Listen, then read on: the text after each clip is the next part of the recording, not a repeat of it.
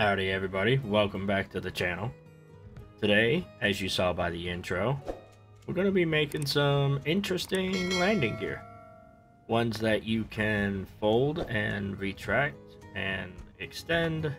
I know two of those were the same thing, all by the press of a button. And just so happens I have my buttons on the front just to show the demonstration. And let's do that. Let's go ahead and make sure thrusters are on, and I have dampeners on my suit. So basically what we're going to be doing is making the landing gear able to extend how they are. You'll be able to land on them. They have mag plates, so you can lock to pretty much any surface. And then I want this one. They'll be able to retract in a way that pretty much makes it seamless with the rest of the ship. Of course, the seamless part being the greebling that you do for the doors, which you can do any way that you want. Mine just happened to work best like this. And before you say anything, yes, I know the rest of the ship kind of looks ugly. It was not built for this. It was actually built for excuse me, another series that we were doing with aerodynamics and didn't have half of the thrust that it does now. But let's go ahead and let's get into making some landing gear. Alright, so you'll see here I've made a second ship, basically, with somewhat of what it used to be. I've taken the armor off the bottom to make this. Basically what we're looking for in layman's terms is a nice flat 4 or 5 blocks for this thing to sit against when it's fully retracted, and then the blocks directly next to it, I don't want full blocks or even half blocks, because the pistons and stuff tend to get stuck on them. So the less touching, the less getting stuck, the better. After that, it really doesn't matter. I have blast door blocks here, because if we look at the edge of them, the narrow edge, they don't go to the bounding box 100%. They actually stop right before it, which gives the door that little bit of extra room to be able to go around it, basically. And then for the landing gear, it is just a hinge, a piston, another hinge, and a mag plate. And then the doors are just one hinge each that go basically perpendicular with the hinge in the middle. Now, when it comes to setting all of this top hinge, I want to have the negative going towards the center of the ship. If you have all 3 landing gear, the rear landing gear, once I can find my hinge here, is going to have negative towards the front of the ship. This way, when you go to extend or retract the landing gear, all of the hinges are going in the same direction technically, because they're all going towards negative, and then when they extend, they all go towards the positive. It's not necessary, because we are just using the reverse function of the hinges in our timer blocks, but it makes doing limits and doing all the other stuff so much easier and less of a headache, because then you can just copy one from the second to the third. And as far as limits go, the way we find those limits is literally by just leveling out the ship. If I can see on the outside, getting somewhat close to the ground, and just playing with it a little bit. So I found on mine that 50 degrees looks pretty decent. It's got that nice angle to it. It's not sticking too far out, and it's not too far flat to where I have to take out 3 blocks out of the front just for its motion to work. And then for its lower limit, we want that -90 so it can sit flat up against the belly of the ship. And then velocity, I usually just keep it 2. That way it can move nice and quick, but not too fast to where it's slamming into everything. As for the piston, its maximum distance is only going to be 1 instead of the full 2. That way it doesn't stick out that far from the ship, and it gives it just enough clearance to where it will clear the doors while not looking like the barrel of a gun sticking out the front. Our lower hinge, I have its limit at -52 because it goes from 0 down this way. And -52 is just where it looks the flattest. It comes pretty close to flat when touching the ground. Play with it a little bit, see what is best for you. It might be a little different. And then its upper limit is going to be 0 because I want it to be flat with the piston as it's folded up. And then its velocity is going to be -2. Same thing, just that way it's moving nice and quick and everything works. Now for the doors, we only have the 1 piston for each side, just a left and right hinge. And they are going to be set to 2 meters as well. And their negative is also going to be facing the center of the ship. If we look, it is 2 RPM to go up, and then its lower limit is going to be 0 because I want it facing straight down, so that way when it closes the doors are nice and flat and it's not pushing against anything, it's not trying to force its way into the other door, into the pistons, whatever it needs.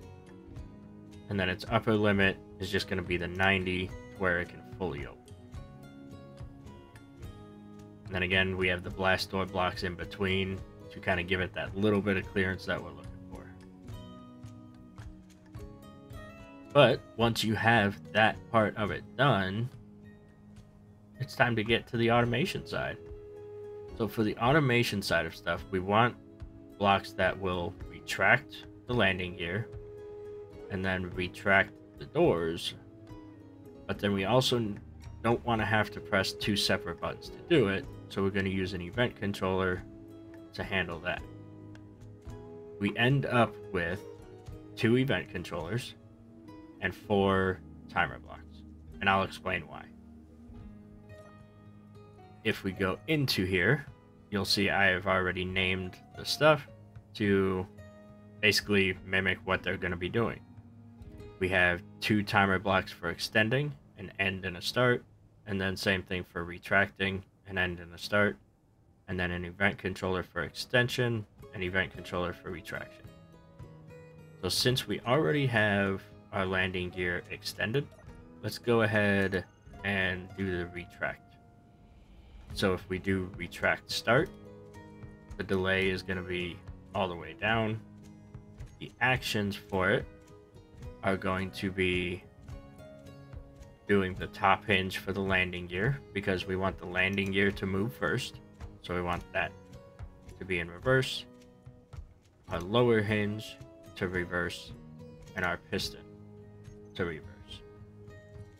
And then we also want to turn on the retract event controller.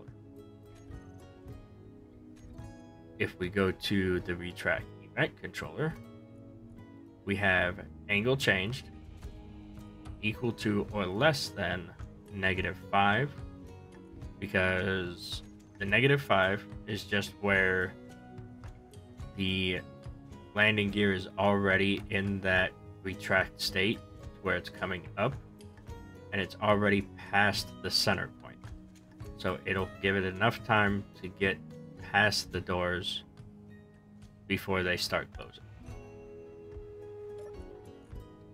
So if we go into there, we have the -5, and it's watching that top hinge of the landing gear. Its actions are going to be to start the retract end timer block. Start. And then in the retract end, we have the delay set to 0.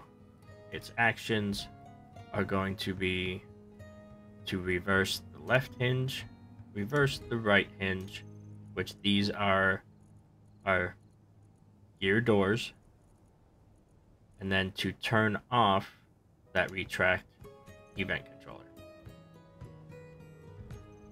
Sound good? I think so. If you set it right, we should be able to come up here and hit our retract start button and watch everything as it moves. So we have our hinge going, our pistons retracted, that is now flat, and then once it hit that 5 or -5 point, starts closing that left and right hinge, and everything is sitting nice and neat. Cool. And then we also want to make sure that that retract event controller got turned off. Now, this is where I know people are going to ask, why not use the same timer block since we're only using the reverse function?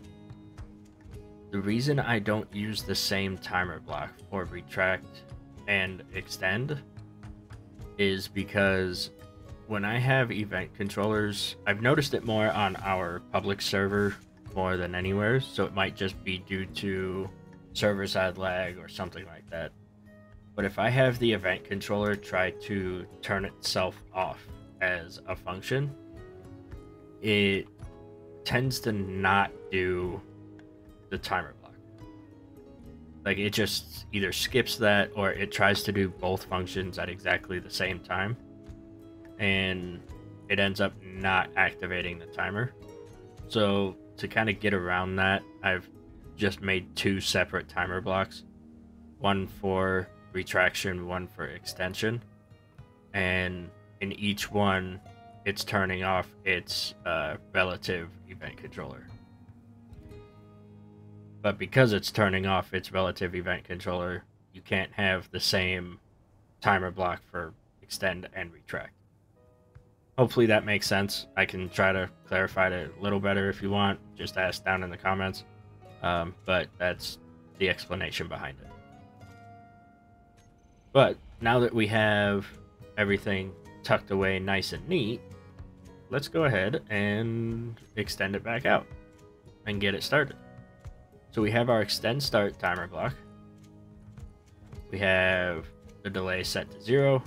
Its actions are going to be the left hinge, reverse, and the right hinge, reverse, because we want these doors to open first, right? And then it's also going to turn on the extend event controller. If we go to the extend event controller, its angle changed equal to or greater than, I have it 15 degrees. That will give these doors enough time to get to that 15-degree mark and be out of the way of that piston and stuff. And it is just watching both of those hinges, and we want to make sure the AND gate is ticked. That way both of these doors are out of the way before it moves those pistons. So we want to make sure that in the action it is the extend end, that one. Press start. And then if we go to the extend end, I have it set up to have 0 delay. The actions are going to be the same as the other piston one, just the lower hinge reverse, piston reverse, top hinge reverse. But it is also going to turn off the extend event controller. This is why we can't have the same timer block for extend and retract. But now, if we've set everything else correctly, we should be able to hit our button, watch the doors start to open, and our landing gear come out.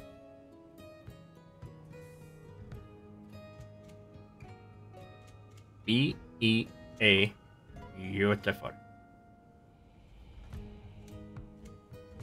Now, when it comes to adding more than one landing gear, the one thing I will say to watch out for is making sure all your negatives for your hinges go towards the center of the ship. What I mean by that is if you have your landing gear here, we have the negative of it, of the hinge, going towards the center. If I want to add a second or third landing gear, say 2 more on the back like over there, I want to make sure the negative side is facing the front. That way, how I have it here is not correct. Because what ends up happening is I have to find new limits for each of these. It's not that big of a deal, but it just makes things easier if you have the limits the same. And to make them the same, you just put these rear hinges with the negative facing the front, basically mirroring this one. That way, all you have to do is take the same limits from this hinge, put it on this hinge. They will be the same, they'll work the same, and then you can just add that top hinge 2, top hinge 3 into the same event controllers or timer blocks as the other ones. And if you set it up correctly, you will have something like this. We have the same 6 blocks, our extend, end, and start, retract, end, and start, and then our extend and retract event controllers. With the extend start, we have our left hinge, our right hinge, but we also have our left 2 and right 2 because of the 2 doors we made here. It's gonna have the same functions as these doors up here, except I only have the 1. That way the middle of the ship can stay solid, stay static, and not have to dig away blocks and have blast door blocks in the middle, all that kind of stuff. But they're still built the same, so functionality and build is same as on the front, just with 1 door each. And that gives us the 4 hinges instead of 6 that we would have otherwise. But then we also have the event controller extend turned on. If we go to that extend, it is set up the same, equal to or greater than 5 degrees, watching that left and right hinge in the front. And the action is going to be the same as well, where the block extend start, or extend end start is there. We go to the timer block extend end, its actions are going to look something like this. You have all of your lower hinges, so lower hinge 1, 2, and 3, all of your pistons 2 and 3, and then your top hinge 1, 2, and 3. All of those are just going to be the reverse. But this one is going to, on toolbar 2, toggle off the event controller extend. If we go to retract, it is going to be set up the same as having only 1 landing gear, but it's going to have all the lower hinges, all the top hinges, and all the pistons reversing, as well as turning on the retract event controller. Retract event controller is going to be angle changed equal to or less than that -20 that we did for that top hinge. I think I actually did like -5 on that one, but this one I have -20. This is really just a preference of where you want it, how seamless you want it to look when it's retracting. Its actions is going to be to activate that timer block, retract end. And if we go to that one, its delay is 0 still. Its actions are just going to be our left and right hinges for the doors, for reverse. And then to turn off that retract event controller. So that way, we can go in our ship and we can put those start timer blocks on our hotbar. And if we hit the retract start, there it is. We can watch it fold.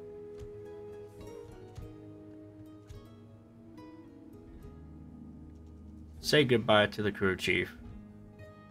Get our flight clearance. And we can head on out.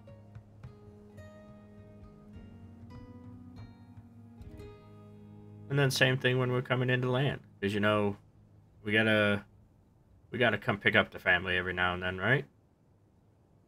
Hopefully. I mean, that's the idea. Come in, we get our ground clearance. We get which bay we're gonna be landing at. Told the dock at landing bay 2. I only have 1, so that's the one I'm going for. Because I'm a rebel, you know. And then we can hit our extension timer block. Look like a badass when we come in with our folding landing gear.